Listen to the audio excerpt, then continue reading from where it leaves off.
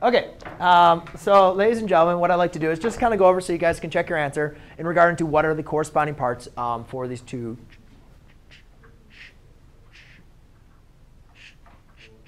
triangles.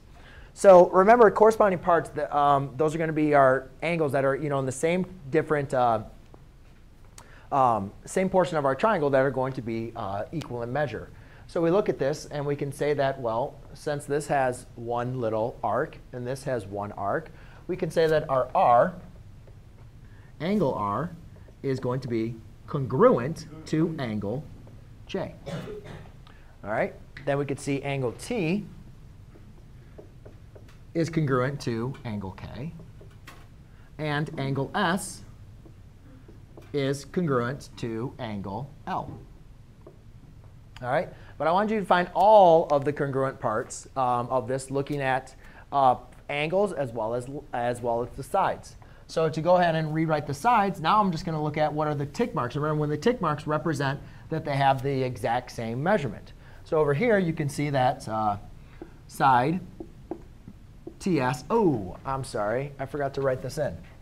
Triangle RST is congruent to triangle JLK. Sorry, that's kind of important for us to be able to determine our corresponding parts, because not only are they corresponding, but they're also congruent in their sides. Forgot to write that. So we have TS. That has two tick marks, which is going to be equivalent to J. But remember, or to our JK. But remember, we have to go in the same part as our corresponding parts. Since T corresponds to K, I'm going to say this congruent part is going to be K to J. Right? Because T corresponds with K, and S corresponds with L, which L is not there. So let's just go back and see. S corresponds to L. Very good. So TS is right there. So that should be L, not J. Already making some mistakes. So it should be TS is corresponding to KL. Then we can just go with SR.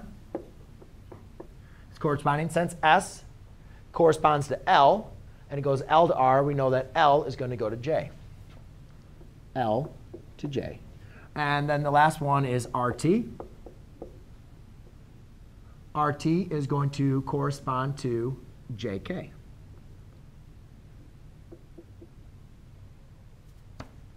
And there you go. Yes? You did them the other way? That's fine. I mean, you said, did you do? No, you had to. Like, I have all of, if you say name all of them, do you want us to do that? What do you mean?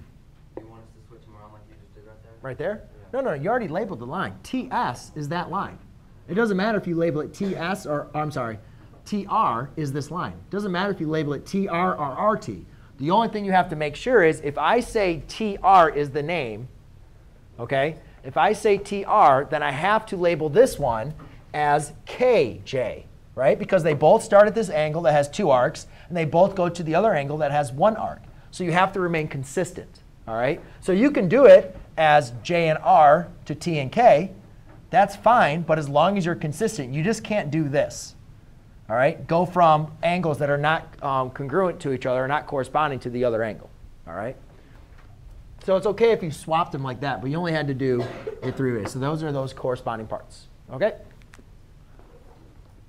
Good? Questions? Good? No?